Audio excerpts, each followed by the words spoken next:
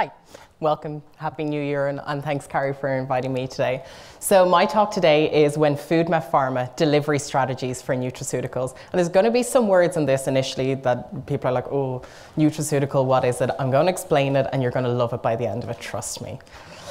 So the reason why I'm here today, I am one of the 175 Faces of Chemistry, and I was also lucky enough to win a competition with the Royal Society of Chemistry previously, because I love science communication. I'm great at doing stuff in the lab, but there's no point me spending all that money doing lots of expensive research if people don't know what we're doing. And a lot of the interesting stuff that we're doing doesn't get communicated well enough, and that's why things like this today are so important. People coming out and talking about research and what we're doing. So I'm heavily involved in science communication. I've been involved in national and international competitions. I've been involved with the Royal Society of Chemistry and the American Chemical Society, but we'll say no more about that. And I like to talk about my research, which is in nutraceuticals. I completed my degree in nutraceuticals in 2012, and I've been doing my research since 2013 in University College Dublin. So I'm a food scientist that studies pharmacology in the School of Veterinary Medicine, and if you can follow that link, that's fantastic, because I can't really. So I look at different health components. So particularly, I look at small protein fragments and how they can lower blood pressure. And 9 million people die every year due to complications of high blood pressure. So it's a pretty big deal. So if we can work on ways of lowering this using foods, that's fantastic. So some people may know the reference of this talk, When Food Met Pharma. And it's a link to When Harry Met Sally, the 1989 movie, which I've never seen, but I'm assured it's fantastic. But I do know the really famous scene from it, where Meg Ryan's character in Cat's Deli is screaming, yes, yes, yes. And then the lady at the table next to her turns and says, I'll have what she's having. And that's how food and pharma should see each other. They shouldn't be working in silo, doing what they do, ending similar reach goals. One's looking to improve health and one's looking to feed and improve health. So there's similar goals in mind, so they shouldn't be working in silo. And there's a lot of times when food has fed into pharma and pharma has fed into food.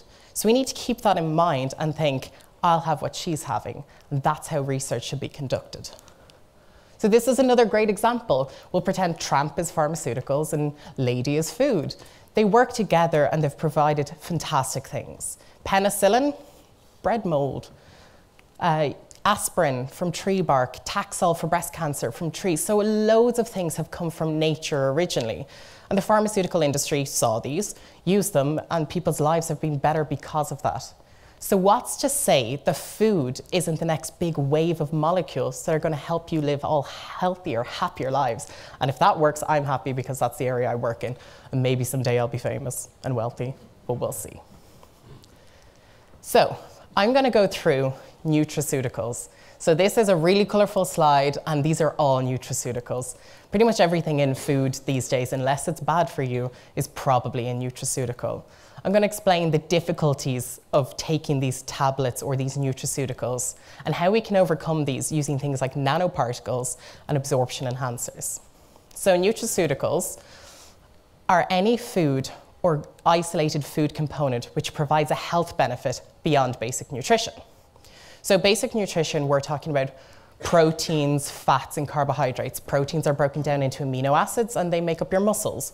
Fats and carbohydrates are used for metabolism. So if you've no energy, somebody tells you to eat something with sugar in it. So they are just purely for nutritive purpose. But these nutraceuticals, they're amazing. They can do so much. Now, sometimes people overarch and, they're not going to cure cancer tomorrow. If you eat an orange, you still may get sick. But they have some things in them that may be potentially helpful for health. So these can be things like lowering blood pressure, like I work on. I know for a fact that this lowers blood pressure. There have been human trials that show that people who have moderately high blood pressure, you can lower this using these food components. They can lower inflammation. And the word that is thrown around all the time when it comes to these things, antioxidants. And most people don't actually know what an antioxidant is, because we'll just throw it on the packaging, it's an antioxidant, people will buy it, it's great. It's a powerful antioxidant, it's a potent antioxidant. But an antioxidant is something simply that binds to oxygen that's reactive. And those reactive oxygen species can cause damage to our cells and can eventually lead to mutations and can eventually cause cancer. But that's a lot of cans, ifs and buts. It doesn't always do that, and it has been shown that taking too many antioxidants is also detrimental to your health. So with everything, there's always a fine balance. So I've broken these down into 4 broad categories. They're easy to digest and you'll be able to follow it, I assure you. Fatty acids, most people know about them. Most people have had the pleasure or displeasure of taking a spoonful of cod liver oil. This was common in schools in earlier times, and thankfully it doesn't exist anymore, because if you've ever had a spoonful of cod liver oil, it is disgusting. It is acrid, it's horrible, it coats the inside of your mouth, and you will not get rid of that flavor for a good while. And then we developed capsules, and they still had a really bad aftertaste. So in the last few years, we've developed capsules with these fish oils that no longer have this horrible aftertaste.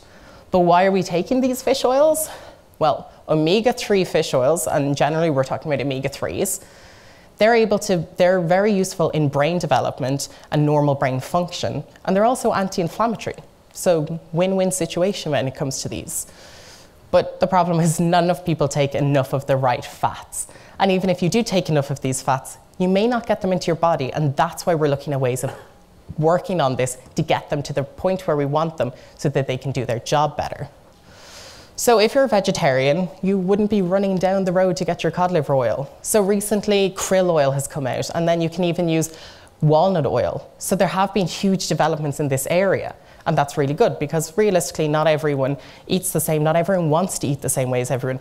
And as a food scientist and working in that area, you have to always be thinking about what people want. Because unlike pharmaceutical science, where we say, you have to take this, when it comes to food, people want to enjoy food. They want to take something because they want to do it. They choose, they self-prescribe, and we stand back and let them do it. Bioactive peptides is the area I work on. So these are amazing, these are fantastic. They can lower blood pressure, they can lower inflammation, and they come from sources like milk. And that's what I think is pretty cool. So milk, when it's broken down by bacteria in yogurt, produces these small fragments that can lower blood pressure. You can also find them in chicken muscle or fish muscle. So again, if you're a vegetarian, you may not be wanting to go down these routes, and there's other sources. You can have seaweed peptides that are also effective. So if you find something with a protein in it these days, and you break it up at the right point, you'll probably find it works somehow in some way, shape or form. We only recently discovered that mining these foods, we're finding a whole host of bioactive compounds. And also the really interesting one recently is royal jelly. Royal jelly has been used for skincare for really long time. But recently they found that there's a lot of these compounds in it. So people are going through this literally protein by protein and going, okay, we have protein X, chop it up loads of different ways. What does it do? Nothing. Okay, grand, next protein. But these are great and everything. Proteins are really easily digested, and that's what we do. We eat protein, we digest it. So these peptides are fantastic, but if you take them, you're probably going to digest them. So we need to overcome that issue. Micronutrients are probably also as well known as the fatty acids. These include all your vitamins, vitamin A, B, 1, 2, 3, 4, 5, 6, 7, 8, 9, 10, 11, 12, vitamin C, vitamin D, vitamin D2, vitamin D3, the list goes on. There's loads of them. There used to be vitamin K. It's still sketchy of what people call it. And then you've got your micronutrients. And some of them are more popular, like we know iron is really important if you're anemic. And if you're anemic, you have to take that in. Then bones need calcium. We've heard it since we were kids. So we need to take calcium. But only in the last couple of years did we realize, oh, we actually need to take vitamin D as well if we want to get the benefit from the calcium. But then my favorite element when it comes to this stuff, selenium. Selenium is the sexy element. Selenium is important in sperm generation. So if you don't have selenium, your swimmers won't swim.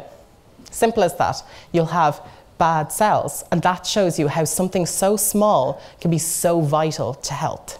So you have to think about these sort of things, and that's what we do. And then the phytochemicals, and these are pretty much all the antioxidants. If they come from a plant, they get the name phytochemical, phyt, plant. And these are the ones that allow you to drink that glass of red wine without feeling bad about it, because it's good for you. The person on the TV told me I was supposed to drink this red wine. It will save me. Curcumin from turmeric, it gives that beautiful yellow color to any food you're using with it. That is actually really beneficial for health. Then you've beta carotene in carrots, you know, eat your carrots, you'll see better. Well, it's kind of true. It's a pro-vitamin. It's eventually turned into vitamin A, which is important in your vision. So all of these things, a lot of them have old wives' tales, but some of them actually turns out there is science behind it. But we have to separate that and realize what's pop science and what's actual hardcore science. Because realistically, we don't want you wasting your money. I want you to take something that's beneficial for you, especially if I'm talking about it, because I want good science. So there's the 4 groups of nutraceuticals. But delivering something orally, it seems straightforward. You go to the pharmacy, you get your pill, you take it, you get better. But the work that goes into making sure that that pill works, you would not believe. We have so many barriers when it comes to popping something in your mouth for it to work. Initially, you're going to have bioaccessibility and solubility issues, big words. Bioaccessibility, I don't know why it needs to be such a big word. It just means how easily the compound gets out from whatever it's in. It could be a food, it could be a pill, it could be a microparticle. Solubility is how easily it's going to be solubilized in your gastrointestinal tract. Most of the time, hopefully, your gastrointestinal fluid is going to be mainly water. Sometimes it's going to have alcohol in it, and that's fine, I'm not here to judge. Sometimes it's going to have a lot of fat in it. Again, not my call, you do you. But that is going to affect how soluble these compounds are and how much they can get into your bloodstream. Degradation and metabolism. Our body is there to break things down. It doesn't like big things coming down the track. It wants to chop them down and use them up. That's what its purpose is. Sees a protein, it eats it up, builds new things. Fats, breaks them down, sends the different parts different ways. So our body is there to break these things down. So if we're like, okay, cool, I've got this really bioactive compound, it's going to lower blood pressure, it's going to stop inflammation. Your body doesn't care.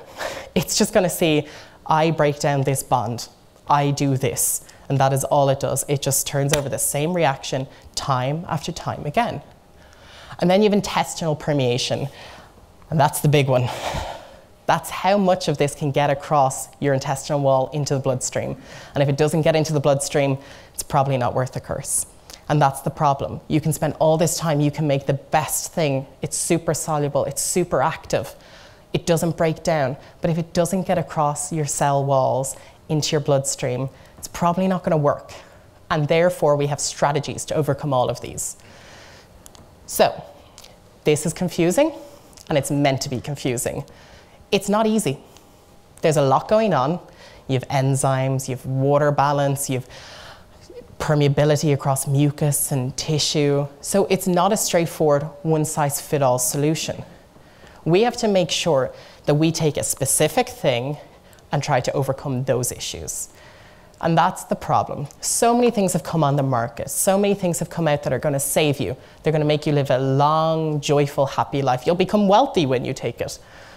But it's not going to work if you don't look at each of these things.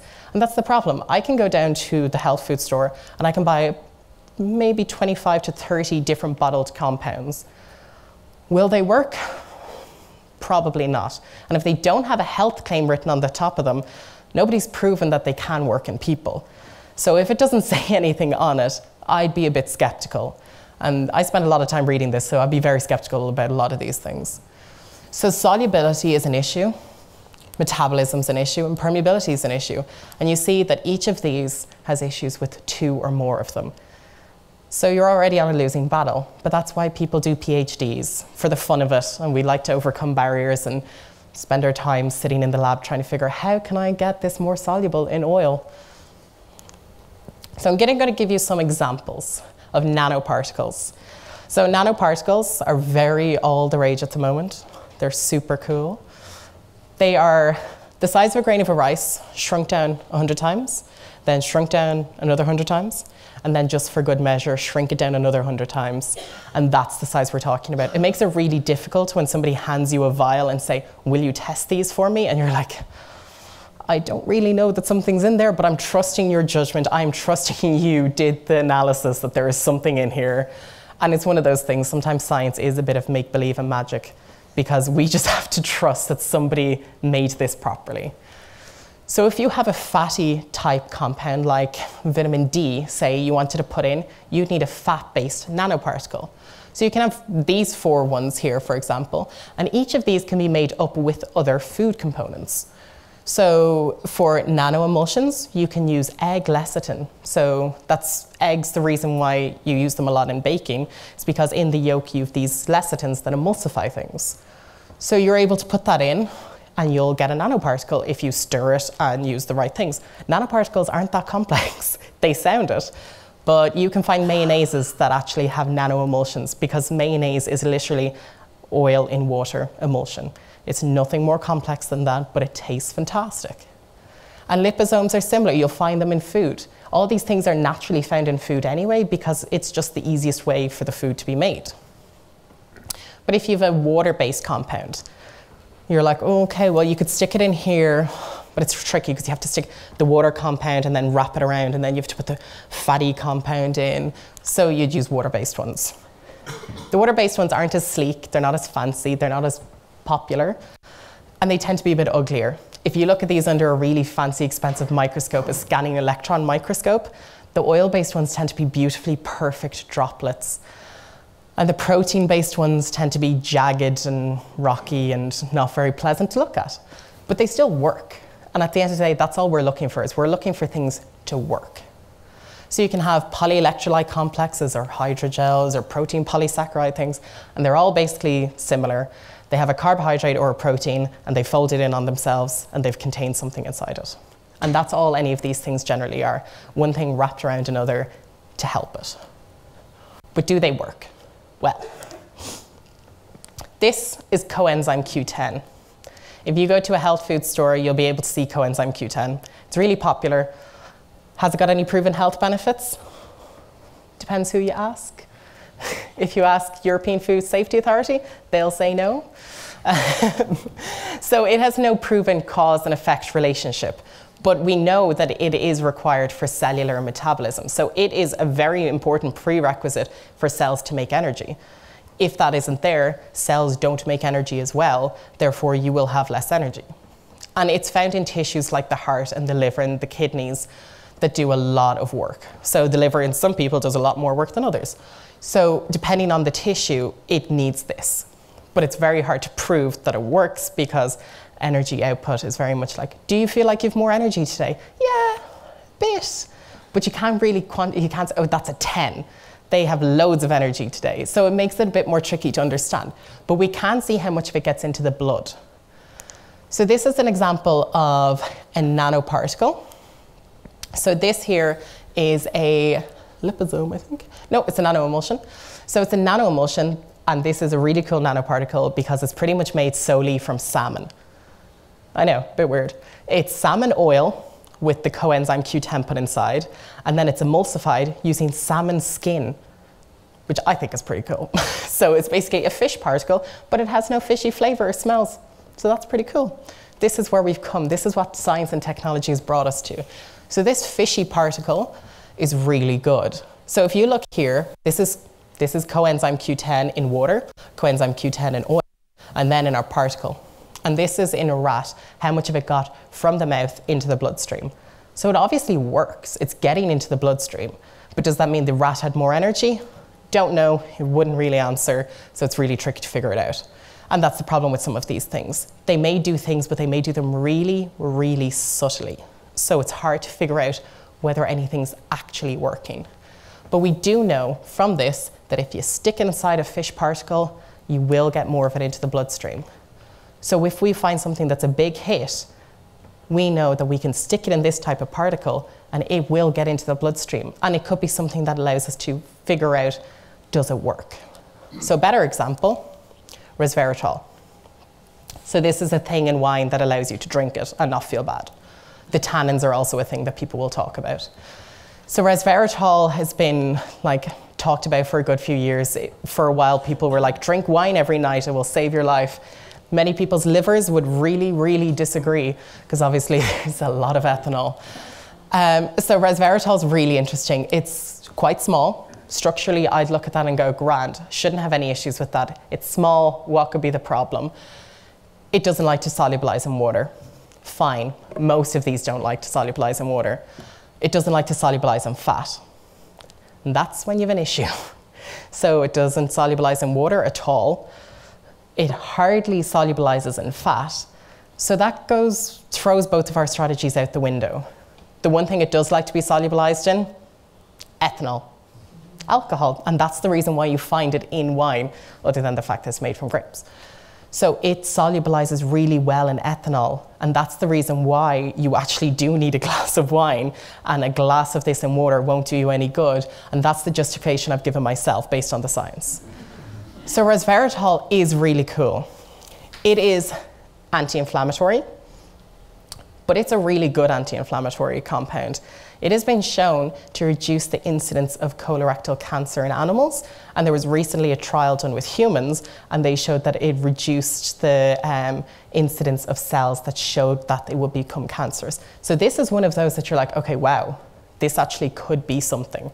And this is where pharma will stick their head up and go, interesting, a compound that could work. And that's cool, because realistically, if it works, that's awesome. It could help people in the future. So this is an example of a nanoparticle to help solubilize resveratrol. Because if you put it in water, you'll see on this black line here, it will do nothing. It won't go into solution. It will literally sit at the bottom of the beaker or the flask or the glass. If you put it in a solution, so a bit of ethanol, a bit of water, a bit of oil, you'll get a bit more into the bloodstream of the animal if you give it to them orally. If you pop it in this particle here, it shoots up, and you get this prolonged effect, which is awesome. If you're looking at inflammation, you want a slow release of things over time. You don't want a big burst of anti-inflammatories. If you get a big burst of anti-inflammatories, that will take away your pains in your joints for about a minute or two. And then for the rest of the day, when it gets colder specifically, it will hurt a lot more. So this particle was made from corn, which I think is cool again. So it's made from corn protein, and most proteins tend to have both fat-loving and water-loving parts of them. But this is really interesting because this really hates water. So this made a particle that was both really fat-loving on the inside, but also suitable for resveratrol to solubilize inside. And that's why we saw such, well, they saw, I didn't do this, they saw such good results. So they were able to find a particle that fit it perfectly. And that's what the problem is. You can't just pick one thing and say, we'll throw it in there. They found something that worked for that compound. Other people have tried resveratrol in particles, hasn't been that successful. This was able to reduce the incidence of inflammation in a mouse model. And the mouse model, basically, it's not very pleasant, but they induce inflammation using a polysaccharide. And then when they gave them this over a prolonged period, they reduced that, and they were able to show a clear distinction between animals that were getting these edemas, which would eventually form into cancer, than animals that weren't. So it's really effective. So we'll see where this goes in the future. And then you've the good old favorite. If you ever walk into any cafe and you'll see people sipping on green tea. And green tea is fantastic, isn't it? Green tea is anti-inflammatory, it's good for detoxing, it's all these fantastic things. Does it work? The data doesn't suggest it. There are compounds in it that are really good, like EGCG. If I gave you its full name, I wouldn't be able to pronounce it, you wouldn't follow it, and because I'd spend about 10 minutes trying to pronounce it. So it is found in green tea, but if you want to get the beneficial effects of this, I would suggest you sit there and eat bags and bags and bags of green tea leaves, not green tea. So you put your green tea leaves in, you get this, to some people, pleasant drink. But you're getting, you can even look at it. Look how green this is, and look at the color of your green tea. It's quite clear, you can see through it, and there's a bit of a green tinge off it. This is green as heck, like it's really green. So it's because of how its chemical structure is. It's got loads of conjugation in it, which means it's really colorful. And if you were getting loads of that into your green tea, it might work. And that's why matcha tea potentially could have more in it. But this compound is really good, again, as an anti-inflammatory. But in a different way to resveratrol, which could be used for cancer, this could be used for people who are pre-diabetic or pre-obese. So in those situations, you have your cells they're motoring along, they're doing their thing, but they've low-grade inflammation the whole time. So it's not inflammation that a doctor would potentially notice because it's not inflamed and causing issues, but it's slowly secreting inflammatory signs. And it's saying, I'm inflamed, but like secretly inflamed. And this is what causes and leads to the development of some of these diseases. It exacerbates the development. So if you have this low-grade inflammation, it will slowly creep along and make it worse. So how do you fix that? Stop the low-grade inflammation. And this T-cacatchin, or EGCG, is able to do that. It's not the best anti-inflammatory, but it's really good at stopping low-grade inflammation. So because it's water-soluble, it's never going to look as impressive compared to the lipid-solid ones. The fatty ones, because your gastrointestinal fluids are water pretty much, you don't get that big jump that you see with the water. The water ones, they're going to solubilize really easily. So you don't get that huge jump and it doesn't look as dramatically impressive, but it's impressive, trust me. So you get this release over a longer period of time, up to 8 hours, up to like almost 10 hours of that slow release. And that's what you want. You don't want this burst. You want it to slowly trickle away, stopping a bit of inflammation every now and then. And that's what they did.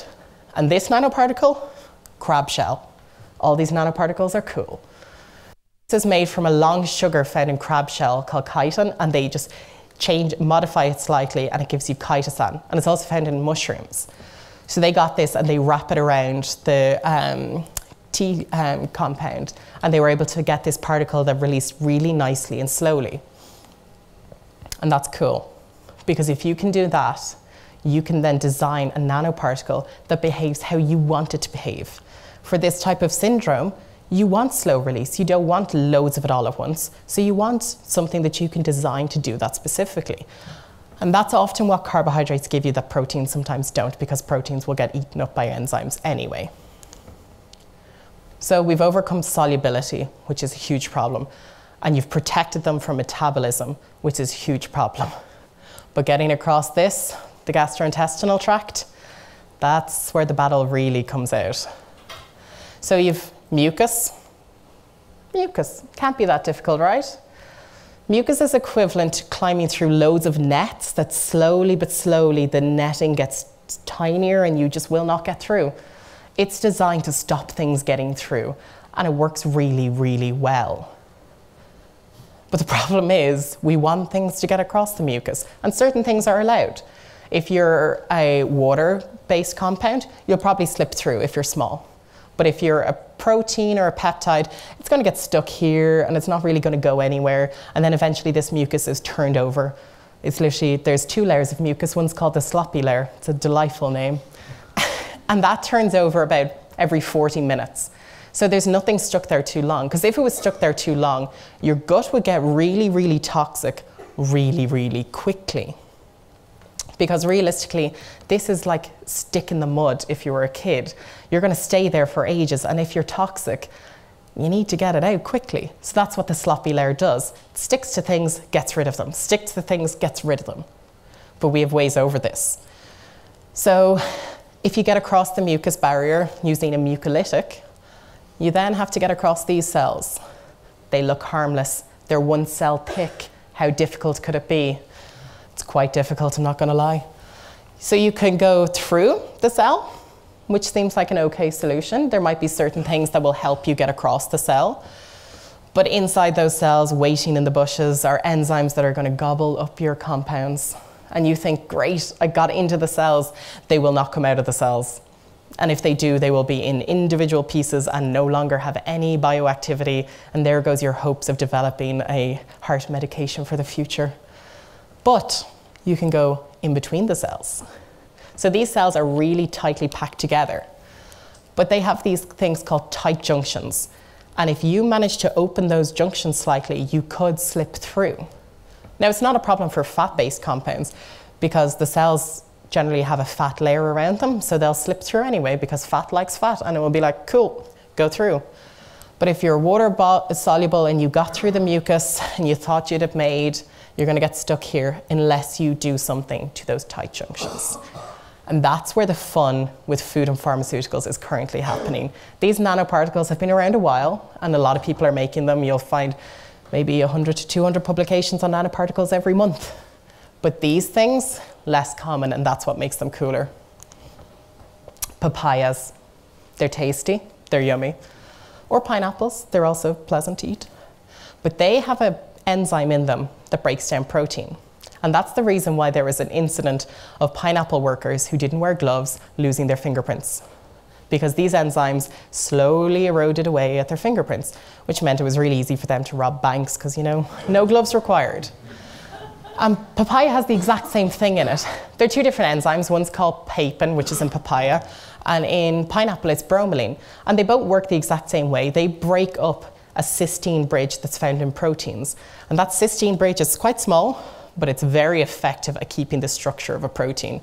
And if you break the structure of a protein at its beautiful level, it no longer works. It is ineffective. You've pulled that piece of string on that t-shirt and then the whole frayed edge comes out.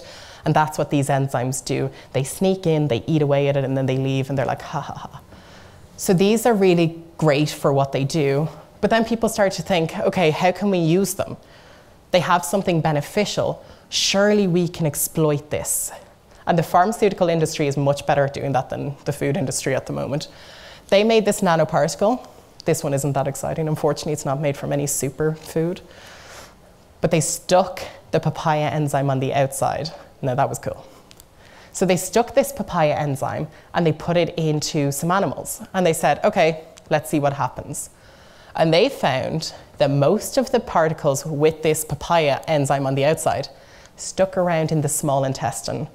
And that's awesome because the small intestine is where all that absorption for nutrients and nutraceuticals occurs.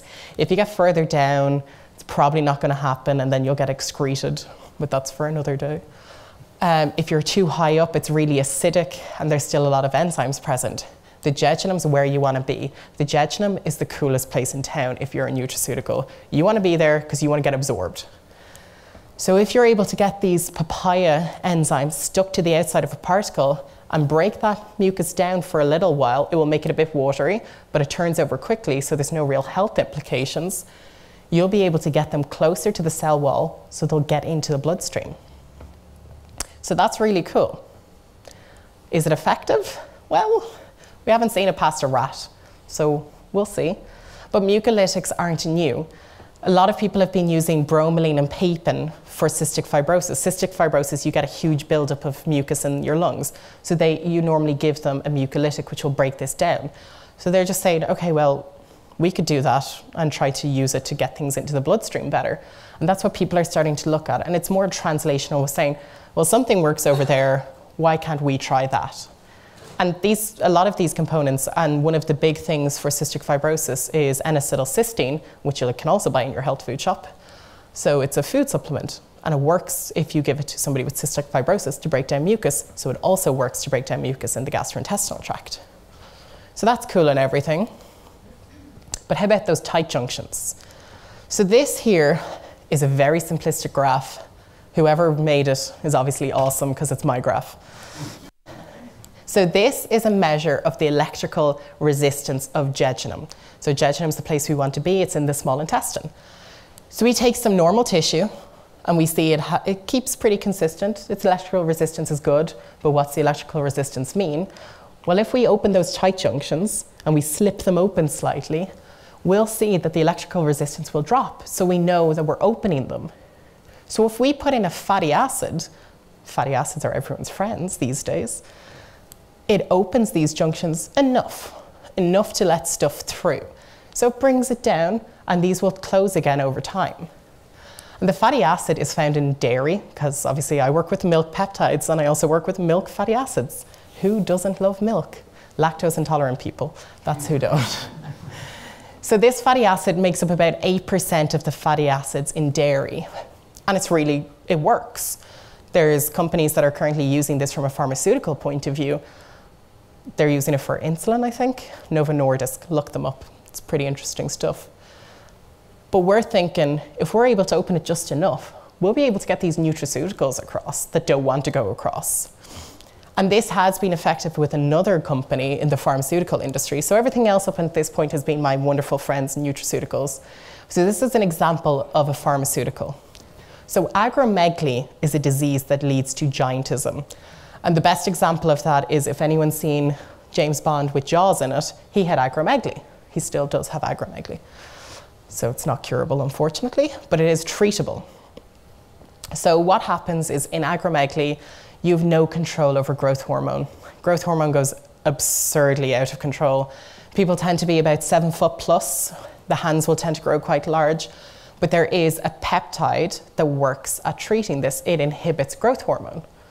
But peptides get broken down. Peptides don't like to cross the intestinal tract. Peptides have loads of issues.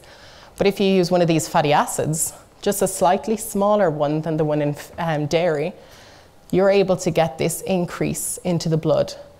And this means that this drug has just passed phase 3 clinical trials.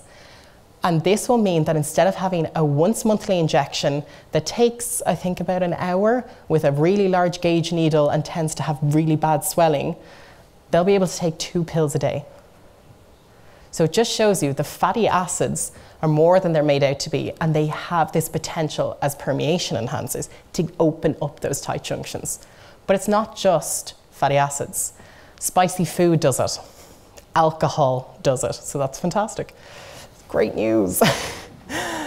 But we can't simply go around giving a wonderful nutraceutical in pure alcohol. I think a lot of people would have issues with that. I'm pretty sure the Food and Health authorities would definitely have issues with it. But the components in spicy food do very similar thing. They're able to open these tight junctions just enough to let stuff across. And this happens normally when you eat spicy food. So we're able to find the exact compound that does that, caspacin, and we're able to use it to help open those tight junctions. So at the moment, food is a really interesting area. We have so much that we could do, but we need to learn from pharma. And pharma has a lot it can do, but it needs to take learnings from food. It's not a one-size-fits-all solution, and neither can live in silo. And that's where we need to be working together, and that's when food met pharma. Thank you.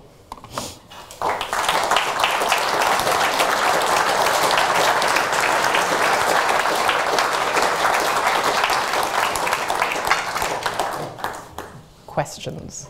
We have roving microphones, apparently. Almost. Oh, we have a question straight away. Awesome.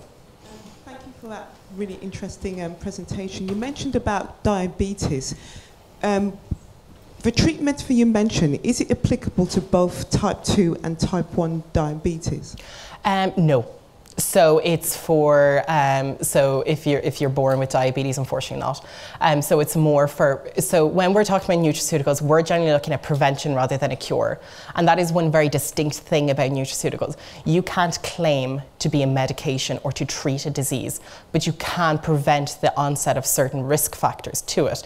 So for things like that, you can prevent the low-grade inflammation that could lead to exacerbation of things that could cause, that will lead to diabetes. So it's not as something that you'll ever say, take this food pill, it will fix this disease. Take this food pill. You can, and that's the thing, we don't want to do that. That's the pharmaceutical industry, that's their niche. We're trying to prevent diseases. And that's what we're looking to do with these components, is prevent onsets of diseases. Here's 2 questions. The roving microphones are en route.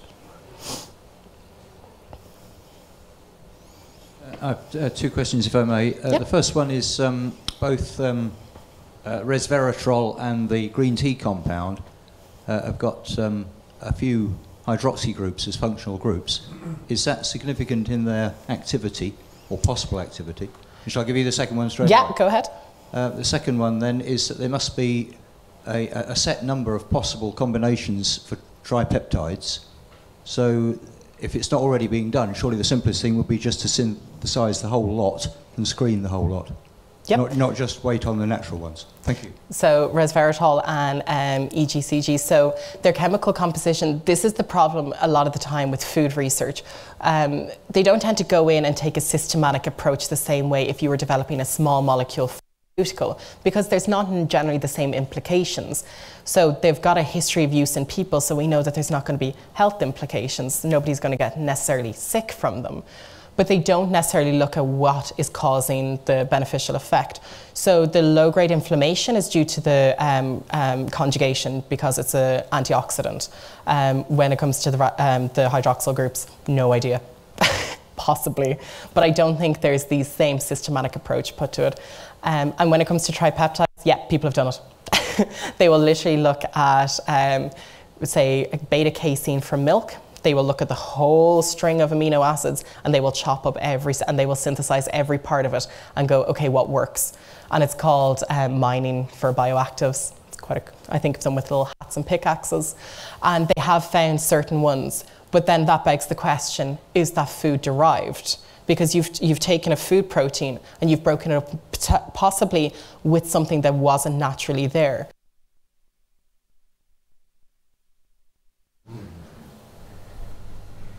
IPP, for example, was found because it was broken down from the milk protein because of enzymes and bacteria that were in the yogurts and in the milk drinks. So we know that a food component, it is food derived.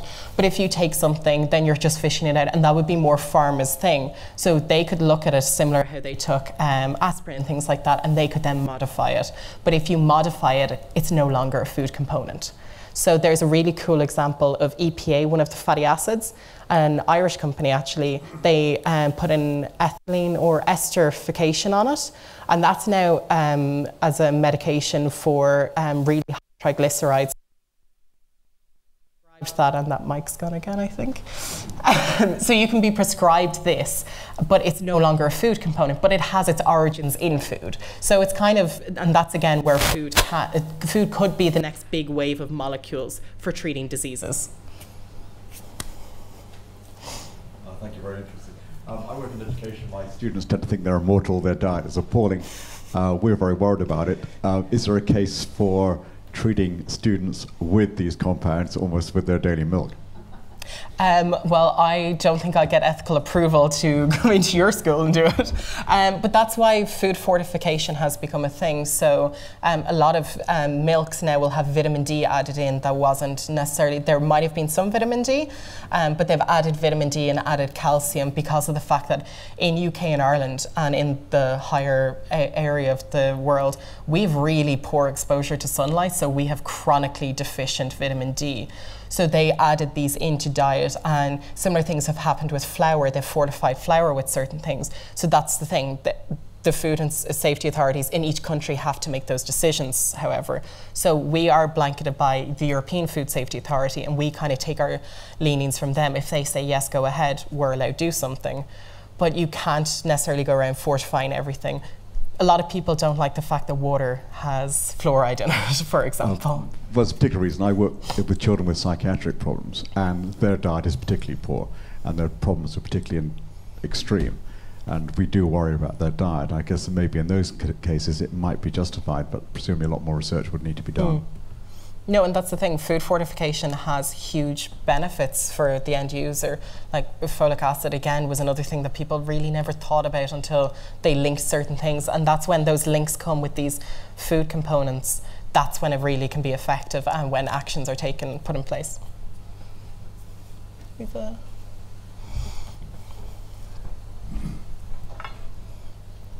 Thank you.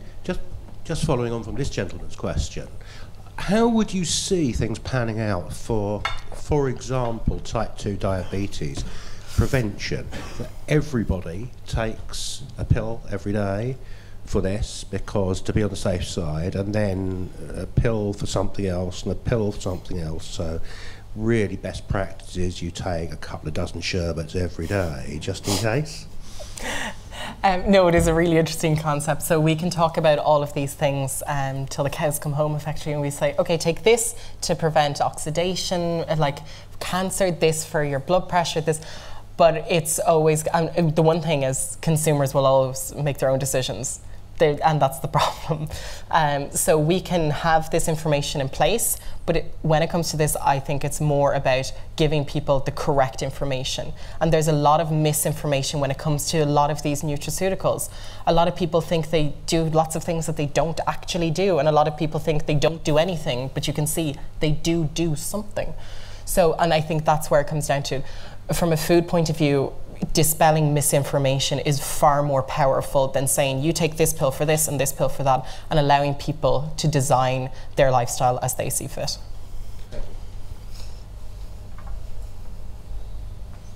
I think we're good.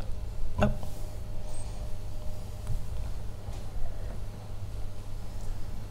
I practically never enter a health food shop, and I'm deeply suspicious of everything they contain. Am I wrong? And if I do, how should I sort out the sheep from the goats? That is the problem. A lot of people are skeptical, and I think when it comes to this, sometimes being skeptical is a lot better. I would generally recommend a healthy dose of skepticism over a lot of these things. Because if you take everything they say, they can actually be quite bad for you. So if you take certain things, it could be binding to other things. Like a lot of these things will affect drug interactions. So if you're on statins, for example, for a heart condition, they could be interacting with these, but nobody knows. And then you could go into cardiac arrest because of these. So there's so much unknown, unfortunately. So the best cause to know how to sort out things is to listen to the representative food authorities. So EFSA is realistically, for a European point of view, they are very strict. There have been, I think there have been over a couple thousand cases applied for health claims to say that we can do this with this compound. I think there's about 60 to 80 that have health claims, and a lot of these are things like calcium and fiber. So things that you know work, and EFSA's good at that. They're strict. If you go over to America, the FDA has a health claim for soy. We don't. If you go over to Japan, Foshu, which is their functional food for specific health uses, that has a health claim for soy. So it depends where you are. So sometimes it's listening to the person who is more skeptical, and EFSA tend to be skeptical unless you show conclusively, with 150 people, we gave them this and something happened. So that's why I would listen to them rather than others.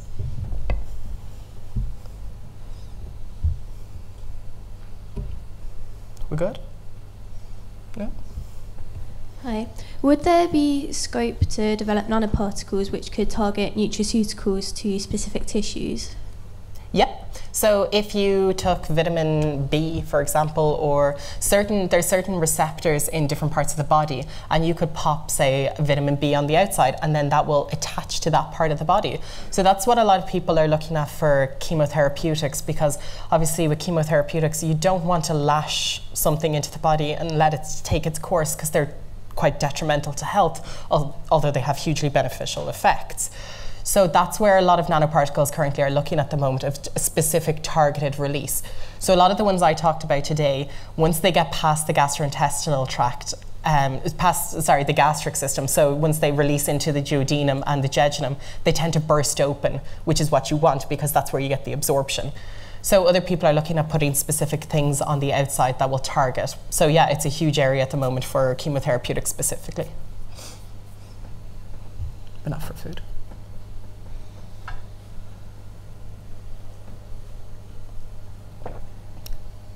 Done. Thank you all for attending. I hope you learned something and enjoyed yourself at least.